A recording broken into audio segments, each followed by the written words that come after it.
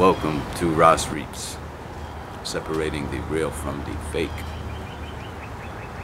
I am your host today, praising King Selassie, and I'm speaking today about the British. What is the British? I'm not speaking about the common man that lives in Britain. I'm speaking about the British royalty, those that took the benefits from the African slave trade. And it's not the British alone, of course. The French are involved, the Italians, the Germans, Germanic countries, all them European regions. And so, you have some that are more guilty than others. The British and the French being at the top, the Italians being right there. These are people that deserve to be scrutinized. They need to be examined very closely and determine, how it is that their operations exist. How is it that they committed these gross atrocities, took the benefits and never had to pay back. So what is it that they do that's so effective to convince the global populations that they're worth their weight in gold? Propaganda. And their main source of propaganda is the BBC, British Bull. And this is global network. They're tied into Associated Press and Routers. It's essentially the same organization. There's the same people working for the same ends. If one of those organizations fails, it hurts the other ones. We can phrase it in that way. And so, how is their propaganda effective? Well, they use others to do their dirty work. You see that in the military with the wars, like for example in Syria. It's the British that stand to benefit from toppling Bashar al-Assad. They're not alone, but certainly a lot of those natural resources again end up in Europe. And so how come you don't hear about the British much when it comes to this war over the last 7 or 8 years or so? Even when this guy that they called Jihadi John, stood up and did that film, he didn't mention the British. Now that's something people should really recognize and think about, because this was a man, not only him, but the so-called Beatles. That's why they were called the Beatles, was because they were all from London, supposedly. And so these characters, are being portrayed as being anti-Western.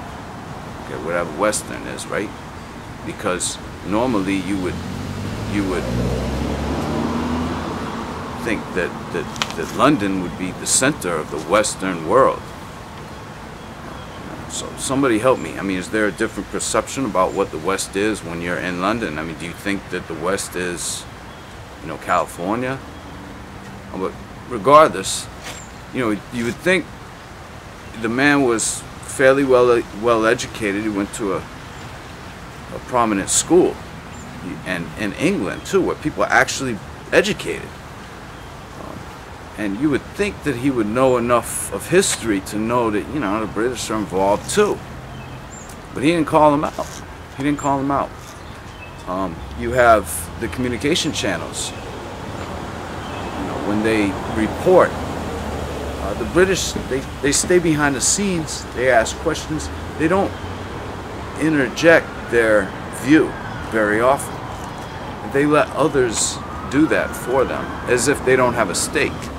If they're talking about the war in Syria, they're going to say, or Iran, for example, they're going to say, oh, you know, we're on the side of the Iranians. What is this guy, pedophile Trump, doing? He's the one that's screwing, you know. So they're going to point fingers to keep the attention on specific individuals that are saying things, and then those people end up being the culprits, and the British off the hook. You know, so that's how the propaganda worked. They stayed behind the scene, and they manage a stage, you know, that's becomes the perception of everyone through their communication channels. That's the only view that people know. You know, there's a common phrase, is 2 sides to every story. If you only hear one side, then most likely you would seem to lean towards that side, but it depends on who the presenter is. Because it's not a good presenter, the person would say, well, I haven't heard the other side of the story, I'm already believing, you know. So people are very vulnerable in this way. And the British have, through their propaganda networks, have managed to, you know, detect these vulnerabilities and expose them and use them.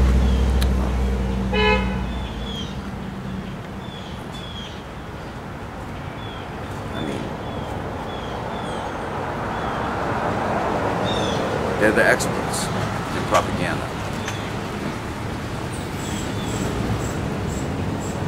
You know, the way that the language itself, the English language, okay, is perfected. The people in England supposedly speak proper English. The people over here obviously don't. You know, there's no name for it. It's American. Called American. It's not proper. So the term proper itself is correct, right? That's what it means. It means this is correct. It's a higher standard. It's supreme, and everything else is inferior. And so right away there's a prejudice. If you go over to England and speak, people are going to actually look at you like, nah, he ain't worth listening to. That's an American. You know, not everyone, but, you know, there's these cultural prejudices. The people that know how it works, the propagandists, they'll be the ones that will listen to you. Because they don't have that prejudice, because they know how it works. See? So it's through ignorance, through that lack of knowledge, that they're able to persuade populations.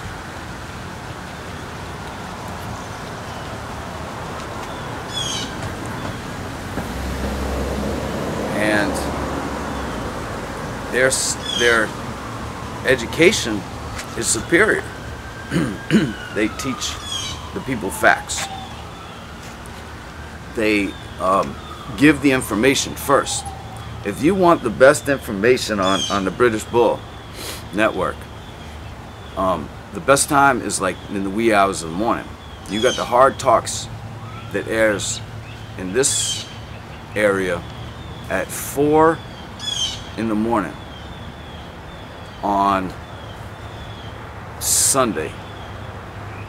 Okay, so this and the following Business Weekly, you know, these are the programs that actually give you some cutting edge information, but they're not given during those normal operating hours and the mainstream time frames. And so therefore there's obviously less people that are going to listen to them. Now, why would you air the program that's most important to the least amount of people? Because you don't want most people to hear. But at the same time, they want to be able to claim that, yeah, we covered this. You know, when the stuff hits the fan, they're going to say, oh, you know, we talked about that. You know, it was at 4 in the morning. They're not going to say that. They're just going to say, oh, yeah, we had a program, Hard Talks. That's one of our most popular shows. You know, and then just the documentaries and stuff, they don't sell them, you know, through the distribution channels like Amazon. You know, some of these films, you know, you can't get them here in the United States.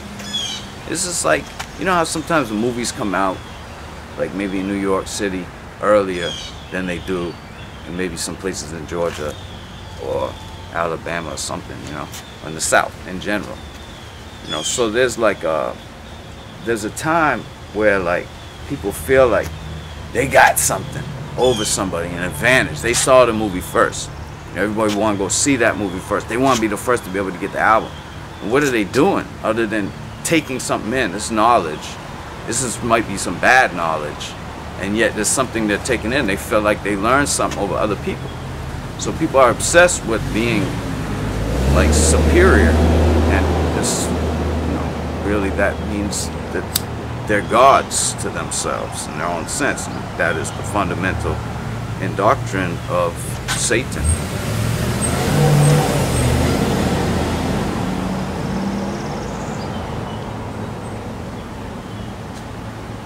And so that's how it works in these European nations.